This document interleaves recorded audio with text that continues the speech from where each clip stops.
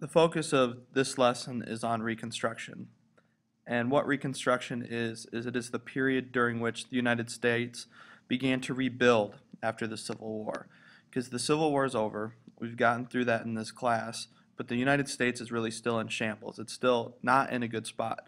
The Confederacy, the Confederate States are still split from the Union. They haven't come back into one yet, and the South is ravaged from war, and their economy is still hurting.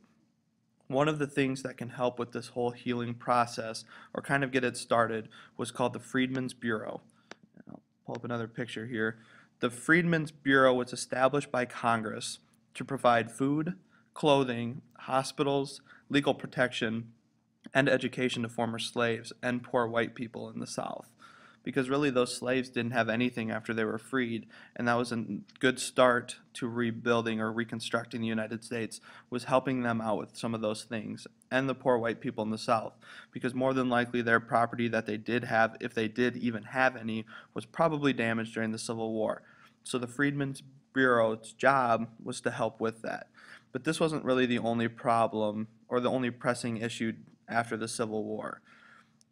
The one that I said was really important was that the Civil War is over, but the Confederacy still isn't back with the Union. That was Lincoln's goal throughout the Civil War, was to reunite the Union, bring it back together. But unfortunately, he died. He was assassinated before that even happened. So now we have a new president, and that is Andrew Johnson. He was Lincoln's vice president, and when the president dies, the vice president steps in. So he's our new president. Before Lincoln died, though, he did have a plan for Reconstruction, although his plan was a very lenient one. Lincoln called his plan the 10% plan. The 10% plan said that the government would pardon all Confederate states who would swear allegiance to the Union. The only ones they wouldn't pardon were the high-ranking officials and those accused of crimes against prisoners of war. So all the people within those states could be pardoned by the Union as long as they weren't high-ranking officials or accused of crimes against prisoners of war during the Civil War. As soon as 10% of the people who voted in 1860, as soon as 10% of them voted allegiance to the United States or to the Union and pledged to abide by emancipation, then they could rejoin the Union. So in 1860, Lincoln was elected president, and they looked at those numbers, or those voting numbers, and they said as soon as 10% of those people pledged allegiance to the Union and said they would abide by the Emancipation Proclamation, then they could come back into the Union. And they had rights after they did that. Once the 10% did, that state could make a new government, and they could send representatives and senators to Congress, something obviously a Confederate state couldn't do if they weren't back with the Union. Under this plan proposed by Lincoln, there were 4 states that started to move towards readmission, and those were Arkansas, Louisiana, Tennessee, and Virginia. However, not everyone agreed with this. Lincoln was a Republican, but there were radical Republicans that wanted no power given to anyone that had been a slaveholder. So we call them the Radical Republicans, and the head of the Radical Republicans were Thaddeus Stevens and Charles Sumner. So again, they didn't want anyone with slaves having political power. But as we know, Lincoln was killed, so it was up to his successor, Andrew Johnson, to take the reins of Reconstruction. Johnson created his own plan, but it really wasn't much different than the 10% plan. To change it up a little bit, he said that high-ranking Confederates and wealthy Southern landowners couldn't vote for readmission. So they need that 10%, but all of a sudden he says those two groups of people couldn't count in that vote. Quickly, all 7 of the slave states agreed to Johnson's plan. And like I said, once they agreed to that plan and once they got that 10%, they could make a new government and send representatives. So 6 of the 7 did that. The only state that didn't was Texas. That takes us, kind of fast forwards us to December 1865, because that's when those new senators and those new Republicans and those new leaders in Congress could go to Congress. And so they went, except Congress didn't admit those new legislators out of those 6 states. At this time in Congress, the Republicans were working really, really hard to try and fix weaknesses in Johnson's plan for Reconstruction. Because remember, he changed up Lincoln's a little bit, but they wanted to fix it. And there was 2 things that the Republicans really wanted to do with this readmission and with the Reconstruction Plan. One, they wanted a stronger Freedmen's Bureau. And if you remember, talked about that at the beginning, and that was to give aid to the African Americans and the poor white people in the South. So they wanted a stronger bureau. And number two, they wanted the Civil Rights Act of 1866. And that gave African Americans citizenship, and it forbade states from passing discriminatory laws or black codes that severely restricted African Americans' lives. So those were the two things that the Republicans wanted, except they weren't very happy because Johnson vetoed them, and he didn't want them to happen, and that really upset them. So Congress got together and they worked hard to override the president's veto because we have the checks and balances, so they can do that. So they were able to draft the 14th Amendment, which prevented all states from denying rights and privileges to any U.S. citizen. And we now define that 14th Amendment as all persons born or naturalized in the United States. In the 1866 election, the Republicans gained control of Congress, and they were able to pass the Reconstruction Act of 1876. And that didn't recognize state governments formed under Lincoln and Johnson plans, or the 10% plan. The only one that it did recognize was Tennessee. So we've looked at this whole 10% plan that Lincoln established and what Johnson edited a little bit and then tried to establish, and we get the Republicans in control and they kind of threw it out. Members of Congress were getting really frustrated with Johnson, mainly because of that first veto he had, and they thought that he was blocking their plans for Reconstruction, and they really looked for a reason to impeach him. They found that reason when Johnson removed the Secretary of War, Edwin Stanton, in 1868. This was grounds for impeachment because it violated the Tenure of Office Act. So they wanted a way to impeach him, but they needed to find one first.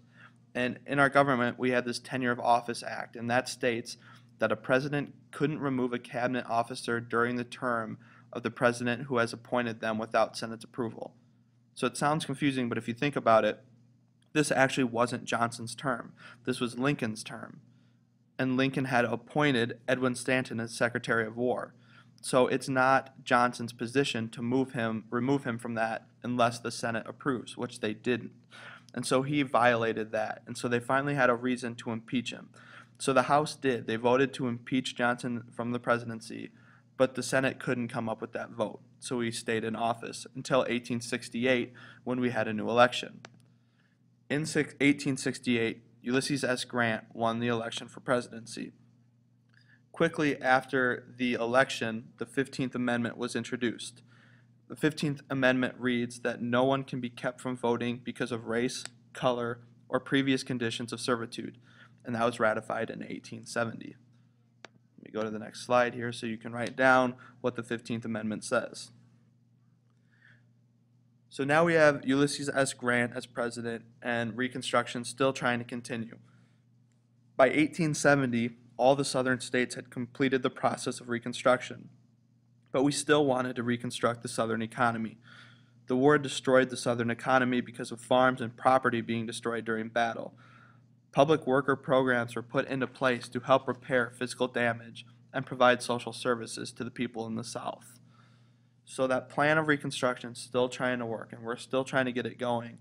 But we're starting to run into another problem because the Republican Party is really being split at this time, and they're the ones that are the driving force behind Reconstruction.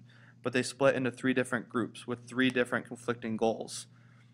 The first group we want to look at are the scallywags. These are Southerners who joined the Republican Party, the small farmers who wanted to improve their economic position and didn't want the former wealthy planters to regain power. So if you think about before the Civil War, I talked about all the plantations that were in the South, really rich people who owned a ton of land. These scallywags were just small farmers, and they knew that if everything was kept the same in the South, those large plantation owners would get all the land and they would really have nothing. So that was their strong position and what they really wanted. We also had people called carpetbaggers. Carpetbaggers were Northerners who moved south after the war.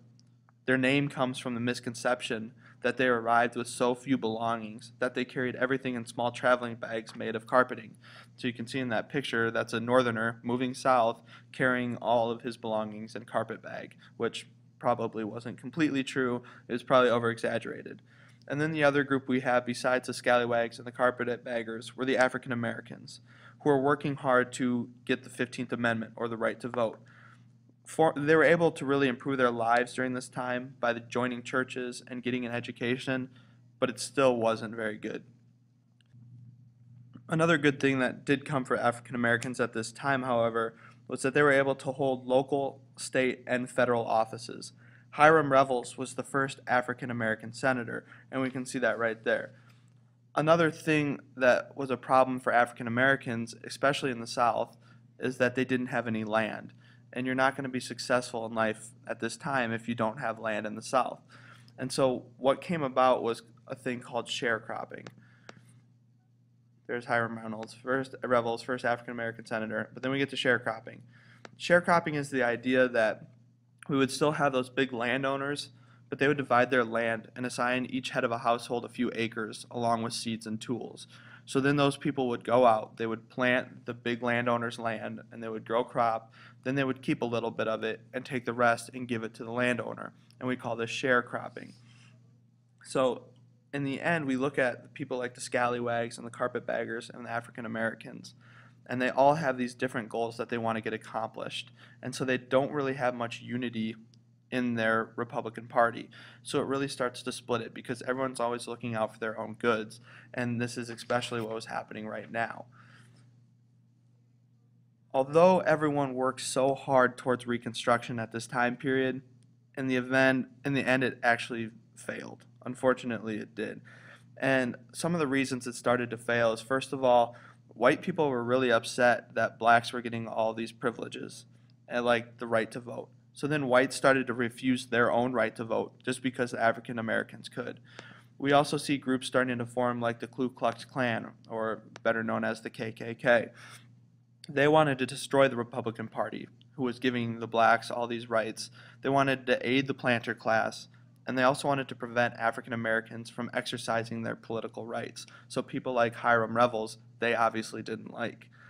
Congress wanted to stop this hatred, and they passed the Enforcement Act of 1870 and 1871. These provided federal supervision of elections, and the others gave the president the power to use federal troops in areas where the Klan was active, because the Klan's goal really was to kill African Americans that were exercising their own rights, like the right to vote. So they would attack those places, but now they have federal government protection at these elections and at places where the Klan were located. So the Republican Party was divided, Reconstruction's going down the tube, and banks started to fail, which could be even worse in 1873. This bank failure triggered a 5-year depression. The Southern Democrats were starting to regain control of the South, and that really put the end on Reconstruction when the Democrats gained control. Because if we think back to the beginning with Lincoln, Reconstruction began by Republicans. So with the bank failure, with groups like the KKK, all of Reconstruction, all the work that had gone up to that point was really taken down. We see a little bit of help in the election of 1876. In 1876, Democrat Samuel J. Tilden won the popular vote, but he was one vote short of electoral victory. He was defeated by Rutherford B. Hayes. I'll show you a picture of Rutherford. He has a nice beard. The Southern Democrats were not happy that Rutherford B. Hayes was elected into office, and they told the Republicans that the only way that they would accept him in office is if they removed the federal troops from the South. Because after the Civil War, we had federal troops in the South kind of overseeing things, and obviously they didn't like that. Think back to like the Boston Massacre. The British had troops and we didn't like it. It's the same with the North and South. We had troops down there and they did not like it. We removed them and Rutherford B. Hayes became president.